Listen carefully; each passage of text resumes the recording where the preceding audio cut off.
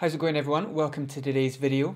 So over the last couple of years, especially in 2020, I have been making a conscious effort to upgrade my work from home setup. A lot of the time I'm sat here editing photos, doing emails, that sort of thing. So over the last year I've made a nice few little upgrades. I've got a second monitor here, laptop stand so I don't have to cramp my hand all the time. We got this Logitech MX Keys keyboard recently and a simple Microsoft mouse.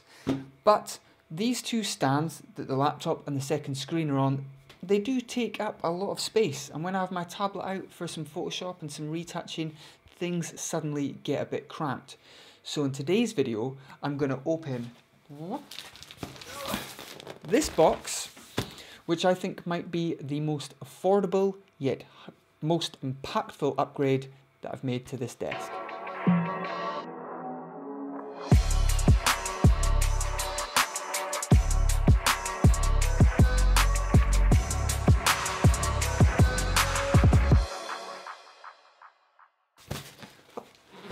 So, if you're new to the channel, my name is Rich Maciver. I am a commercial and advertising photographer based here in London, but originally from the Highlands of Scotland. And on this channel, I go through things such as behind the scenes videos, editing tips, and I just generally try and take you guys, the viewers, with me as I try and carve out a career here in London as a working commercial photographer. So, like I said, I do love this screen, I do love this setup, it's really coming together. I've been trying to not absolutely obliterate the bank balance with all this. It's a simple IKEA desk. It's the mount that came with the screen. It's the Dell Ultra Sharp. Yeah, it's a simple stand and everything. It's a very nice keyboard and a simple Microsoft mouse. But things do begin to get a bit cramped. We've got a large footprint from the monitor here. And when I've got my trackpad out, and I've got this smallest Wacom tablet here, things start to get a bit cramped. I'm moving this up and I'm trying my best to just make the most of the space. Once that laptop stand starts hitting the mouse, it all gets a bit cramped and frustrating. And one thing that I really do enjoy is when simple things work beautifully, when there is comfort in the products that you're using. You're not worried about space, everything just works nicely, and it doesn't have to blow the bank out to work nicely. You can get simple products like the smallest tablet with the cable, and it can all work nice and smooth and effectively. So, with it's quite heavy. With this dual mount for my screen and for my laptop here, when this came to my attention, I knew this was something that I just had to get my hands on.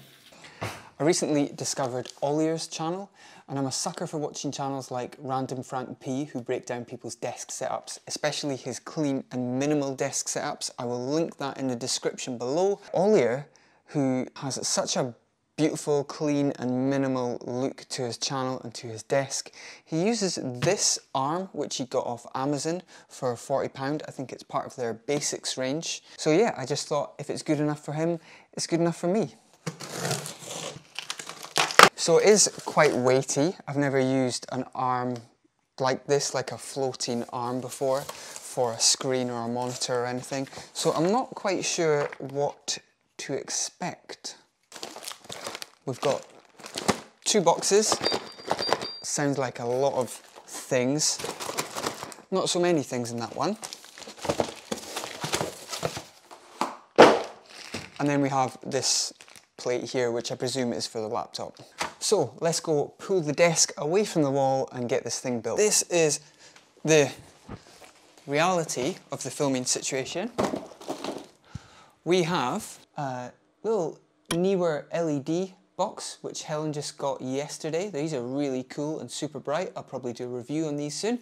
We've got some negative fill, and we've got the Pro Photo with the Octabox there.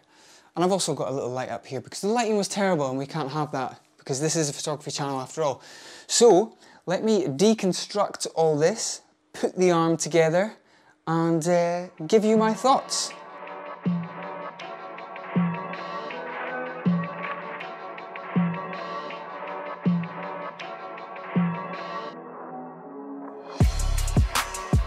just unboxed all my bits. We have a rather terrifying arrangement of screws and stuff here. We've got our swing arm, which I think this laptop stand will attach to. We've got the pole and an arrangement of clampy looking things that I think will eventually work and get us clamped in place. There is an option to screw through the table, but I'm pretty sure I would make a total arse of that. So for us today, that's not an option.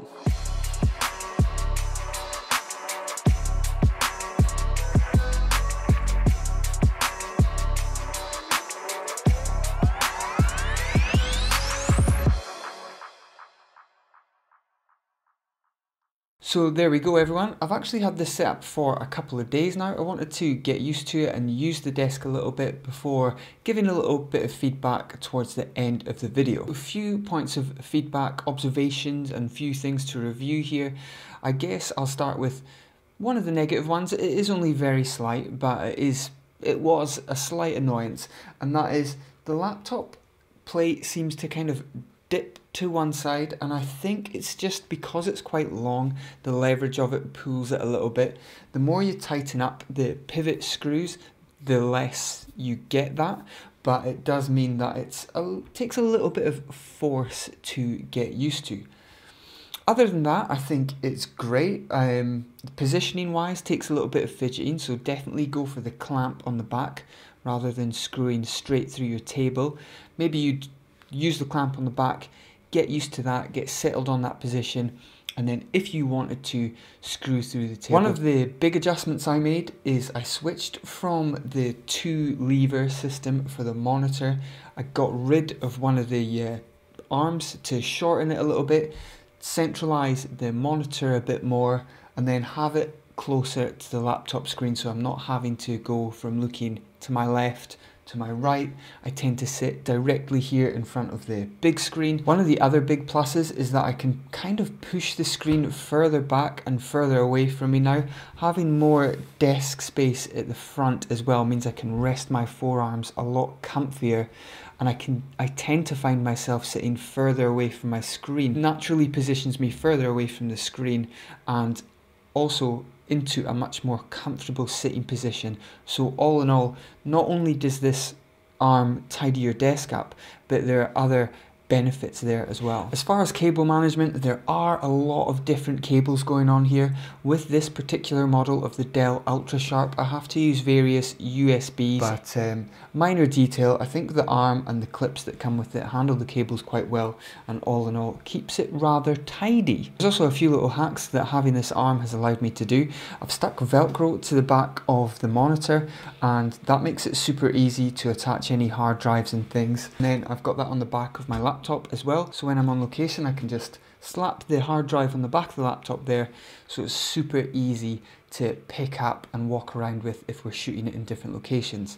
I've done it on this monitor here as well, so if I need to plug a hard drive into the side of the laptop, I can just slap it on there and it's not taking up any foot space on the desk. And say if I needed to rotate the monitor, boom, if I was editing in portrait mode for any reason, I'm not having to worry about moving the hard drive as well. So super handy. That is also one of the other great things with this screen, is that you can easily rotate it. As long as you've got your cables all tidy and behaving and they have enough slack to rotate, then it's no problem at all. In the end, it turns out there's not much left to be on the desk at all. It almost looks a little bit too bare. Maybe over the coming days and weeks I'll decorate it somehow and kind of spruce it up a little bit. The IKEA white isn't quite doing it for me just now. So that just about wraps up today's video. Thanks so much for watching. If you're interested in this arm, it is linked in the description down below.